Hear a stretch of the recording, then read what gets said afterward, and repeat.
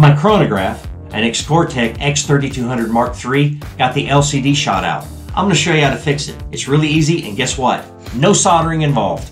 So I was chronoing a guy, and as I pulled the chronograph away to look at the screen, he shot again, and the BB hit right here.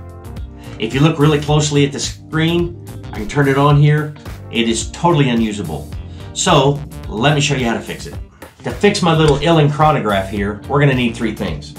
We're going to need a small Phillips screwdriver, a small flathead screwdriver, a pair of tweezers, and the replacement LCD screens.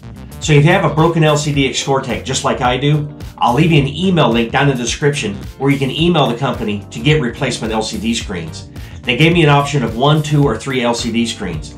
3 LCD screens, shipping included, was less than 20 bucks. All right, first thing we need to do is just turn it over, take the batteries out, and then you'll see there's 4 little rubber legs here. Those 4 rubber legs just pop right on out. Inside of each of these holes is a Phillips screw. Take your small Phillips screwdriver and just remove the screws. They come out really easily.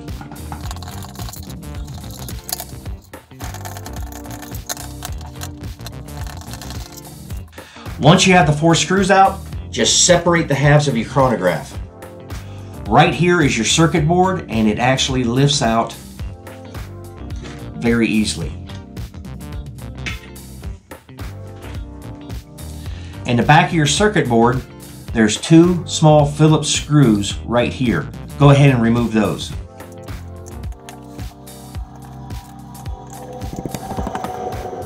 There are 3 tabs right here holding this circuit board onto this front plate. You have to pull back these 3 tabs all at the same time so you can get this out.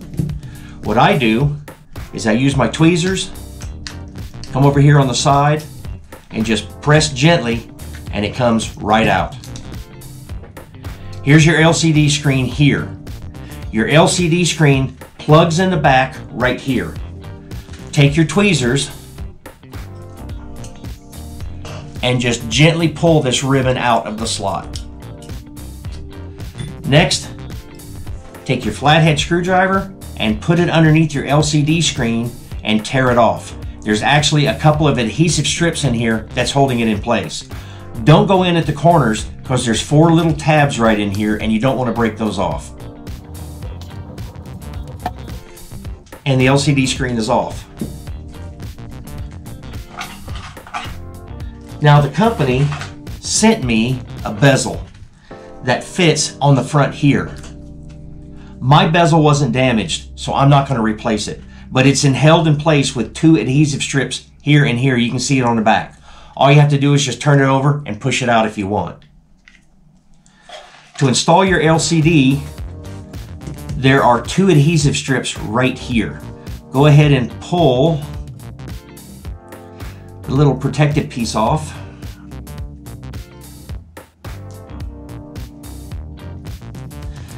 And if you look closely, you'll see these 4 little tabs that I was telling you about.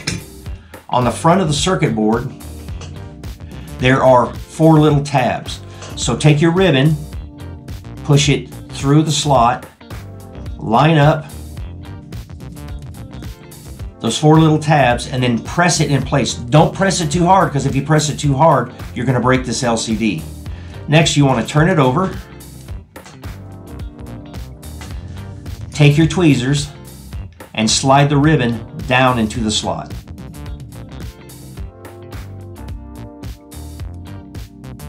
All you have to do is just take your circuit board, slide it into the side without the tabs, and then push it down into the tabs, and it slides right back into place. Next thing we need to do is put our 2 Phillips screws back in to hold the circuit board in place.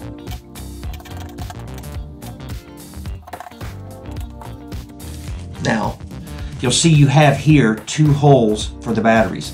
And if you look really closely on your circuit board, you'll see you have the 2 springs here. Just match up the circuit board with the 2 holes for the batteries into the springs. Next, put the top back on.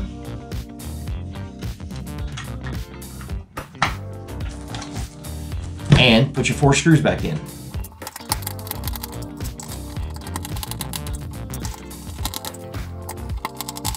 Put your legs back in. Insert your batteries.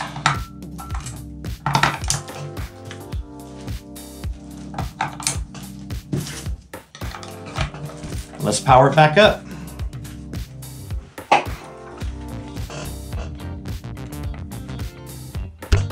Look at there. Works perfectly. Let's shoot a couple BBs through it to see if we get a reading or two.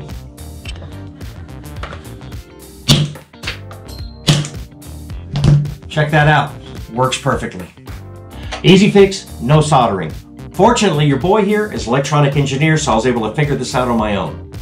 My guess is, if you have an Acetech Chronograph, the procedure is probably the same. Just contact Acetech Tech Support and they'll send you some LCDs for it.